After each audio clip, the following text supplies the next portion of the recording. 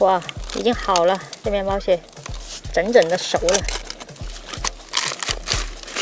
哇，里面有好多蟹膏。Yooupi！ Coucou les amis， 石头的小可爱们，大家好，我是你们的 Yooupi， 欢迎来到我的频道哈。今天的潮汐呢也不大哈，大约只有80多90哈。不过我决定呢还是来碰一碰运气，因为这个月内呢只有这一周，还有在月底的一周会有潮汐哈。但是今天人有点多。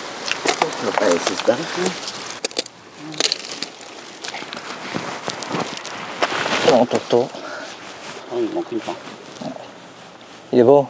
Alors quand je vais me dépêcher parce que j'ai loupé la marée montante. Et comme je pêche à la canne. D'accord. Ah, il est beau. 看，上面有2个小海葵，不是小海葵了，这2个大海葵。还有这块石头下面有东西没有？捞起来看一下，全是鲍鱼，看见没有？拉起来给你们看一下，看，呼，一块石头上都是，还在爬。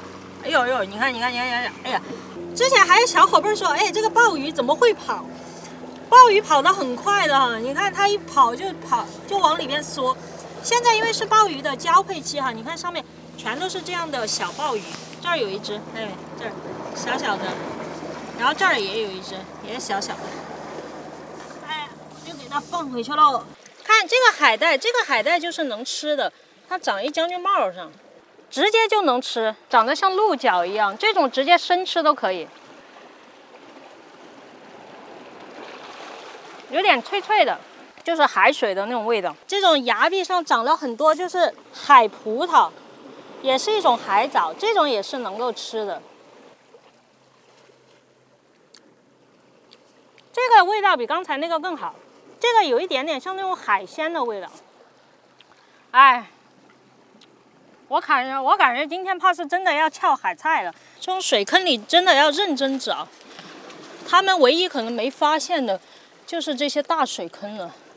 哇，面包蟹，这里，好大，2只，这儿还有一个，看，绝对是没被他们发现的，他们没有过这边来。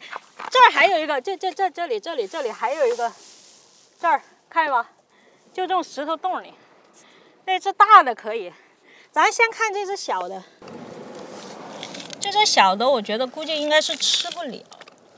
这个面包蟹就是这样，它很爱卡这个石缝，它整个身体会支撑住石头的各个面啊，所以你不要以为你看着它在那里啊，你可能弄得出来，但其实你就不一定能把它弄出来。哎，这个小的过一会儿，等它松一下，我们先搬那个大的。这个大的应该好搬一点，因为这个石头可能无法把它整个卡住。你知道这个面包蟹它的这个原理是什么吗？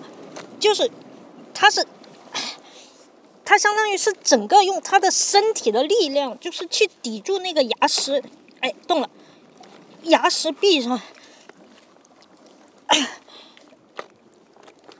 你不能用蛮力。上次那个面包蟹那个钳子，就是我摄影师他没有经验嘛，他就用蛮力去扯他的钳子，直接钳子就断了。来了，这一下跑不掉了。看它里边还有一只腿在里边卡着呢。快了，来了，哎，终于快出来了。好了，这个时候就要小心了，有可能会扳断它的腿。看这个地方，它的脚就死死的抵住这个岩石缝。哎，你看一取，这样，哎，它就出来了。看，这个蟹身上感觉有很多伤啊！又是这样吊着我的这个手套，等它掉吧。我看这个蟹啊，身上有很多伤口啊。它是生病了吗？有可能是被以前赶海的人他们给戳伤的。你看前面这些地方也有。我看一下这只蟹有多大。面包蟹长了14厘米，这只差不多16厘米左右，可以拿走。我看一下这个小的我能不能搬出来。抠不出来就算了，因为小的那只不太达标，应该是没有达到可以吃的标准的。水在涨了。算了吧，算了吧，咱找点其他的货。走吧，咱换点其他的。我去，里面还有一个，疯了疯了！这个坑里是2只，看这儿还有一个，这个就小了，这个应该是它的小崽子。哦，那个应该是个母蟹。你看这个就好搬出来，因为这个小。看，这个应该是孩子，这个大蟹是这么盖在它身上的，保护它崽子。我天，这只母蟹可以拿走啊，这只小的就拿不走了，因为没有达到规格哈。咱拍完照就把它放回去吧，咱把它放回这个小洞里，看还能不能找点其他的。走吧。前阵子欧洲杯啊，你看超市的口袋往外装面包蟹的都是欧洲杯法队的，法国国家可是被淘汰了。最近那个梅西不是来那个巴黎圣日耳曼了吗？喜欢梅西的扣1，喜欢 C 罗的扣2哈，2个我都还行啊，但是我不喜欢巴黎圣日耳曼。如果你喜欢的话，咱们俩信仰不同哈。哇，它上面全是生蚝，我要不要敲点蚝回去？来吧，这蚝那么大，哎呀不得了！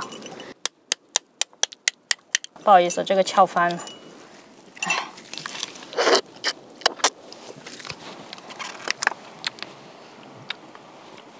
很甜。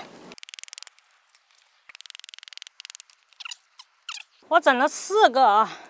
这个小点儿，这下面有很多这样的石板，这种石板下面很多时候全是鲍鱼。看，我给你们看，看一块石板上，1、2、3、4，全是。这块石头也是，哒哒哒哒哒哒，恐怖吗？吓人吗？就是那么多货。这儿还有一个鲍鱼翻起来了都，大家可能觉得国内鲍鱼卖的很便宜啊，但是在法国鲍鱼其实卖的很贵的，因为全都是这种野生鲍啊。这儿有个虾来了，跑不掉了，看还是蹦跶呢。他们很多人都来搂这个虾，身上有一些那种花纹条纹，它只能长这么大，就味道特别甜，生的都可以吃这个虾。我知道你们想看，然后我就吃一个吧。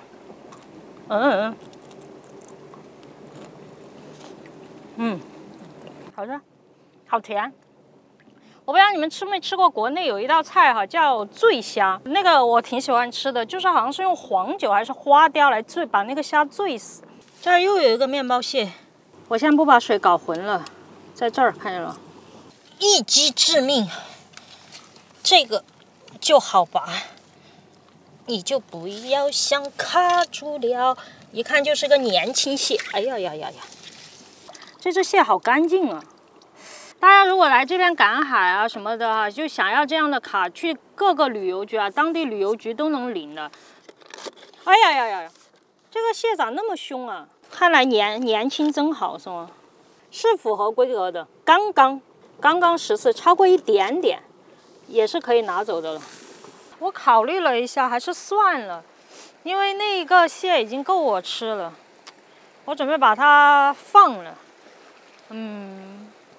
我不放那个坑里，一会儿有可能还有其他赶海的又把它给抓了，走自己的路，让别人无路可走啊！我要把它放到那个深海里边去。好吧，走吧，它就会去躲起来了。然后再把点这种青口可以一起烤。你看这种青口上面全都是藤壶啊，这种野生青口就是这样。潮水又开始涨了，咱往回走吧，把它做成吃的。像这种海边上啊，还有很多这样的野果树。你看这个就是那个苹果树，哎，都能摘的。不知道甜不甜，可能有点涩口。哇，好甜！一个树上都是。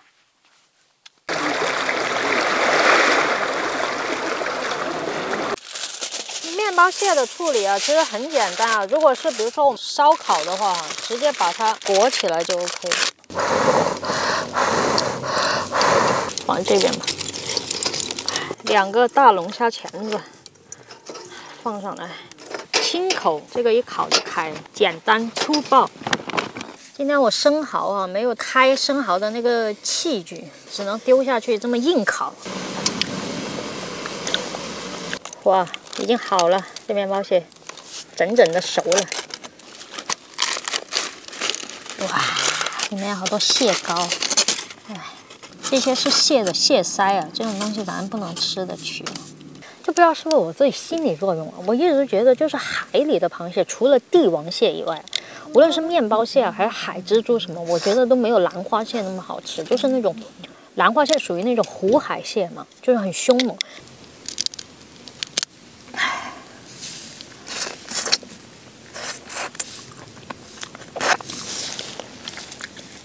这个青口啊，大概已经熟了，这肉还挺肥的，看。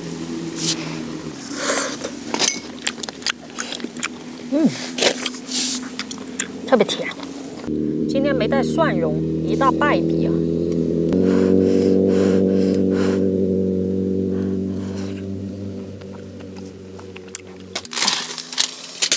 哦，这么大一块蚝肉，我摄影师都还没吃啥东西呢。来吧，给你吃。更多有趣海外视频，记得关注。我的狗已经生无可恋了，它知道我不会给它吃。哎，露露，想尝一个吗？